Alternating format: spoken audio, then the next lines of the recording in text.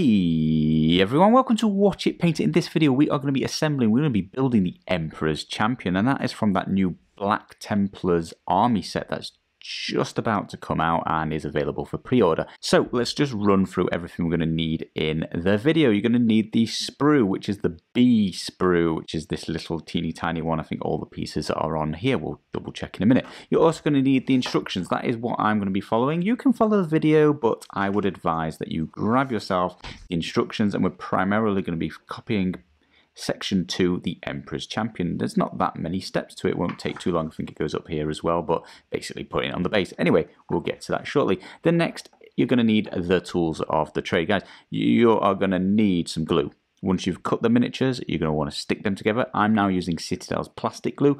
Infinitely better than bog standard super glue. But guys, if you do not have any plastic glue and you've got super glue just lying around and you test out the hobby, don't worry, it will work just fine. But if you're ready to invest a little bit more money in something a lot better, I would recommend some plastic glue. I'm looking forward to trying out Tamio's liquid cement. That'll be next on my agenda to acquire. You're also going to need some nippers. Now guys, people have asked me many times why I use such expensive nippers. Let me just demonstrate. I've not done this in a while. I used to use super cheap nippers. I actually thought they were fine.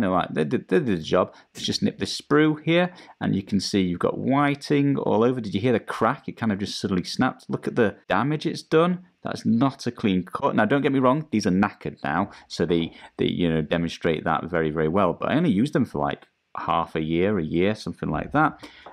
So they didn't last long. I mean, they're only $1. What do you expect? Whereas these nice $20 nippers, you get nice, clean, barely made any sound, went through nice and smooth, and got a clean cut.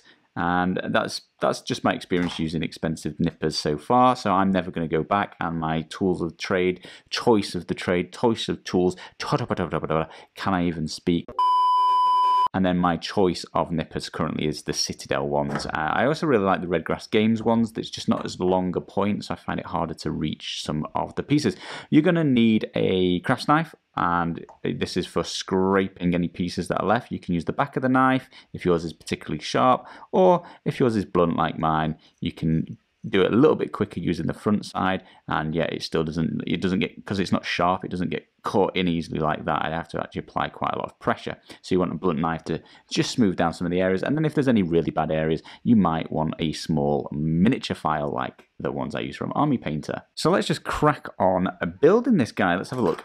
As I said, we'll follow the instructions. Let's have a look what we start with. So we want these are just the instruction numbers, but you're going to want these two numbers here, B1 and B2. As I said at the start, this is sprue B. So we want 1 and 2 off of that, which are pretty easy to find. There's not too much on here, is there? So you want the big body piece, which is this piece, and then you're going to want his thigh, which is up here. So we're just going to nip those away. So the first thing we do, grab our nippers.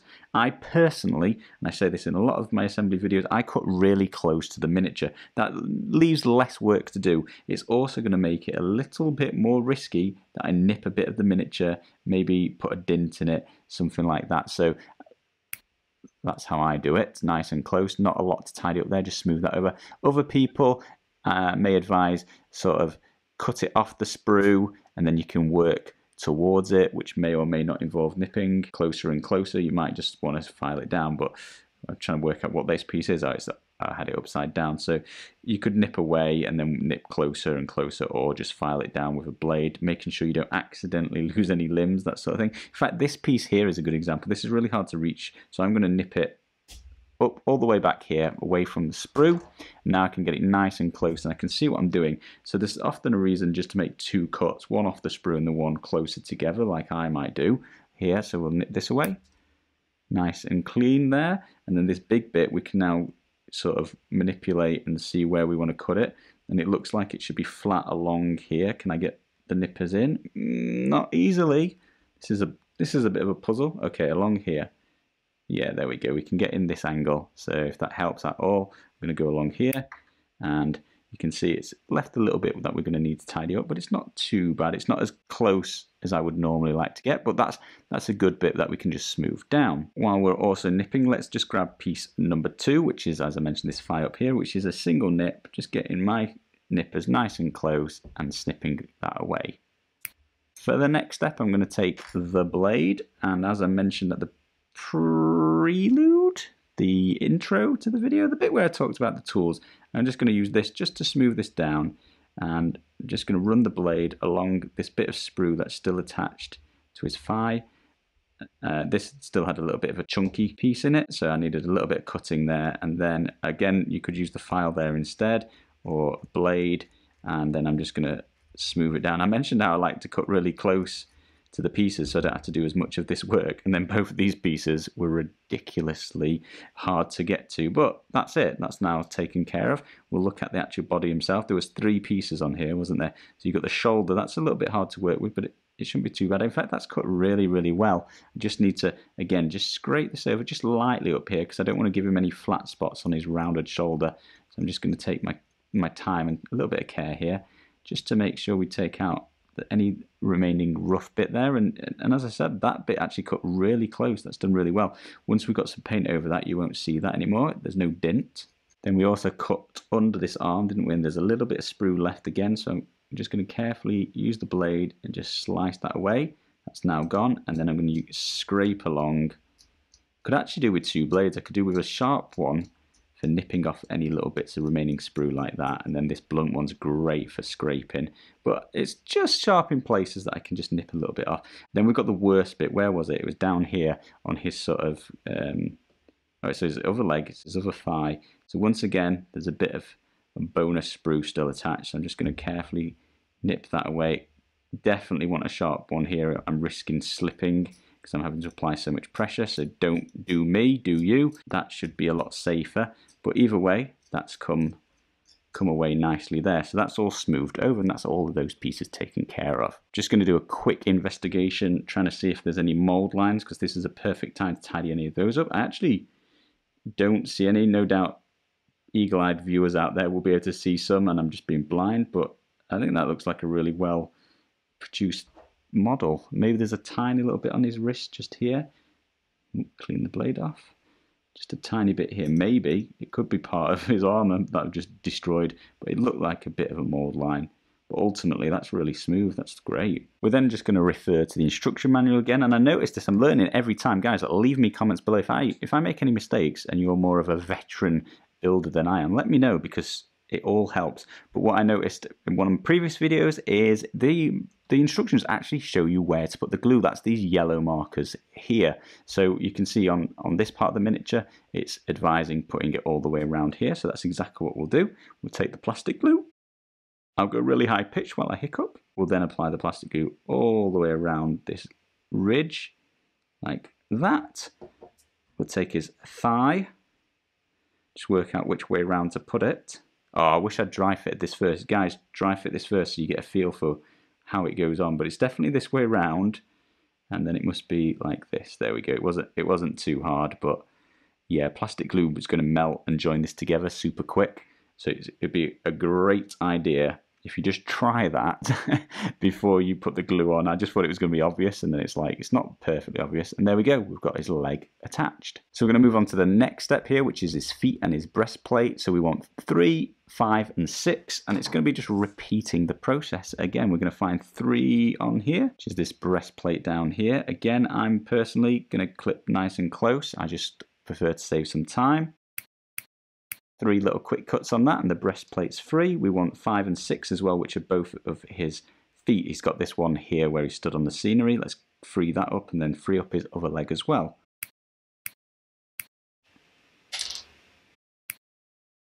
Now those pieces were all a lot easier to remove. This bit is not going to be visible, is it? No, that's going to go on the inside of his leg. I'll smooth it up just in case I'm wrong and that bit's happened to be sticking free. So I'll smooth this over. But this only had 2 sprue connections on it, and one was underneath. Who cares? That's going to be glued down. We'll do his other leg. Again, one was underneath. Who cares? We'll do this bit on his armor just in case his knee pad's protruding from the rest of him, but it may well be just butted up against him. We'll see in a minute. If you see me glue this together and you can't see this bit, just save yourself some time. Don't bother filing it down. It's both his legs sorted. Oh, they stand up by themselves. Look at that. Nice. And then his breastplate's just the same. Let's just find any little bits of sprue that didn't snip off cleanly. Although, again, this is just super tight, super clean.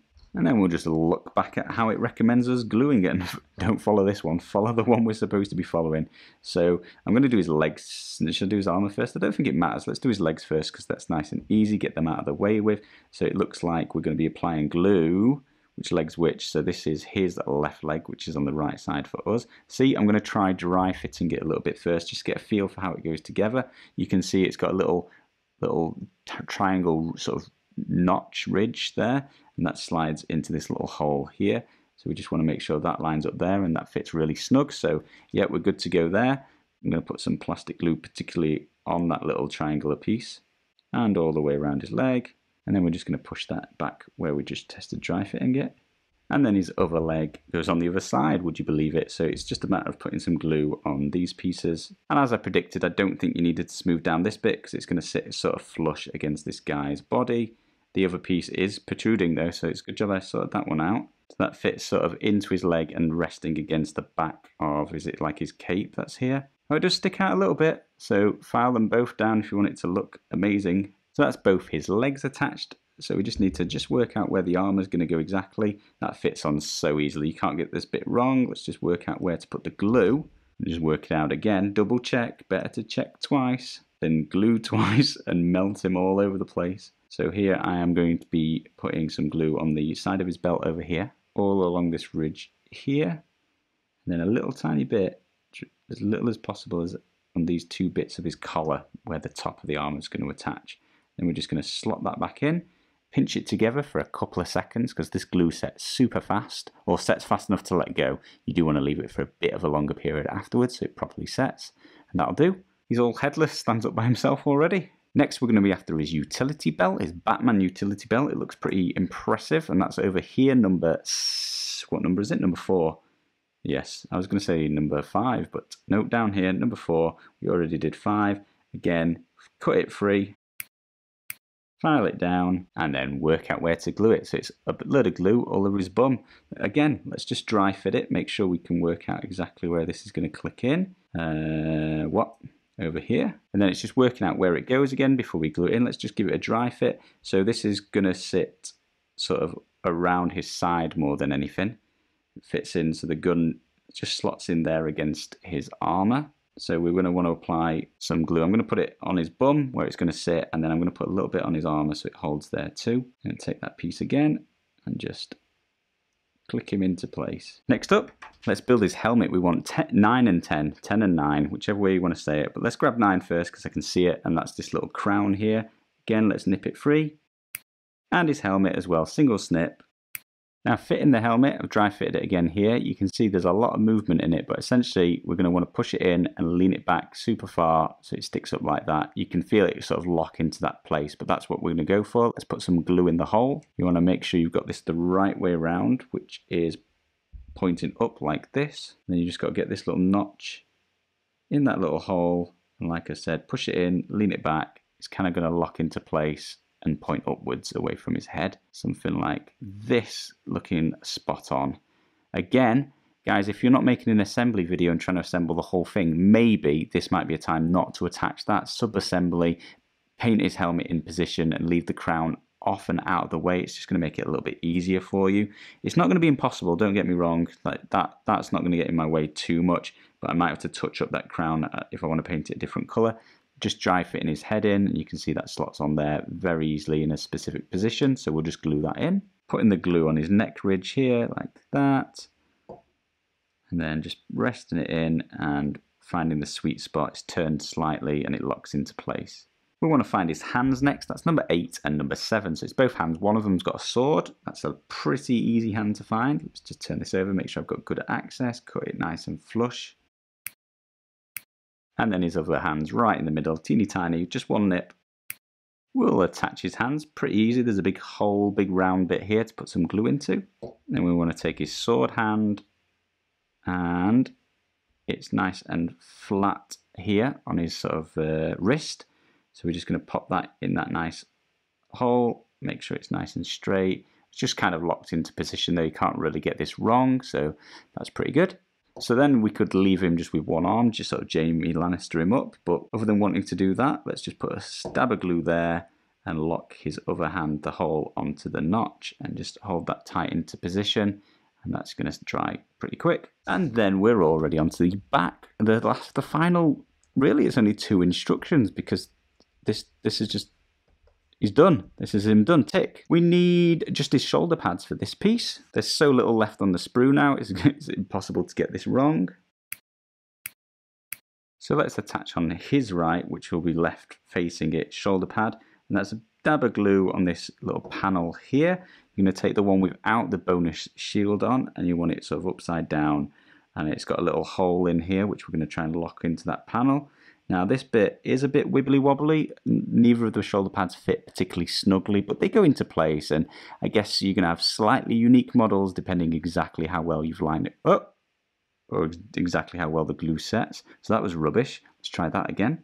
So I've just twisted that a bit more around onto his face, and it feels like it's touching a little bit more. We'll find out, see if the glue takes. Yeah, there we go. So that was on, and I twisted it towards his face, and that's just locked it in. Guys, it doesn't do anything if the glue falls off. It's not super glue, it's not sticking to anything. It needs plastic to stick to plastic, so these things happen, and then it's done now. And again, on his left, which is your right facing it, we just put some glue on his shoulder, and again, doesn't seem to have a specific place to put it, but I'll lock it on sort of here and just hold it in position. If it sits, that'll do. If it doesn't, we'll just adjust. There we go, that's set. Sit. So I put the shield against his chest. I don't know what it's actually supposed to be mounted to. Is it supposed to be on his chest, or is it off his arm, or is it in between? Who knows, but that looks good. That looks well seated. Last but not least, we're going to free up his, what even is this? I don't know what these are. Is it a jetpack? Is it a respirator for breathing? I don't know, but we'll relieve it of its sprue connections. That's the sprue completely finished. Last piece, very, very exciting. Again, guys, if you've not seen me filing these down and cleaning them up, I have been doing every single piece off camera. It's just boring. This one's particularly noticeable though, so I'll just remind us that we should be doing this, just smoothing down any of the bits of sprue that are remaining on it. Once that's looking bang tidy, we're going to drop our glue, and then we're going to put some in this little crevice here. We're going to then sit this on his back somewhere, which is, well, I wish we'd dry fitted this first. Guys, dry fit, dry fit, dry fit. Just test them out. It fits on easy peasy. Should it be at an angle, or should it be straight? Slightly angled, I think.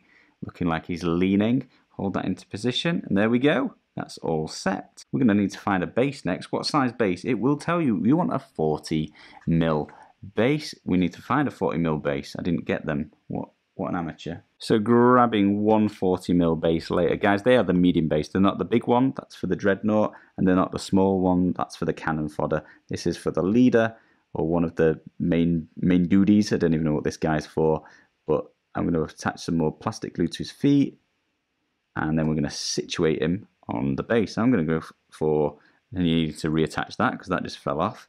But we're going to go for about in the middle of this base, somewhere here. So let's fix back on his rucksack. I'm going to get some glue down the edge of this little cutout here, because that's the bit that seems to be hitting the miniature. So let's get some around the edge as well as on the inside, and then we can just simply pop that back on.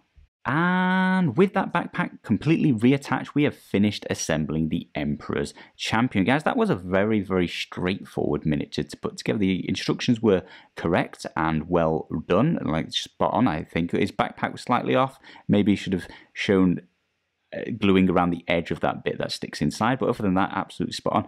Really, really easy to cut away from the sprue. There was very few attachment points. It made it super quick and super easy to do. That was a great miniature to start building up that dark Templar, that black Templar set. If you've picked it up, I'd start with this one. It's a good model, so it's, you know, puts a smile on your face once it's built, but it's a very simple model at the same time. Anyway, guys, that is as easy as that, and let me know what you would like to see built next in the comments below. Thank you all ever so much for watching, and I'll see you again soon.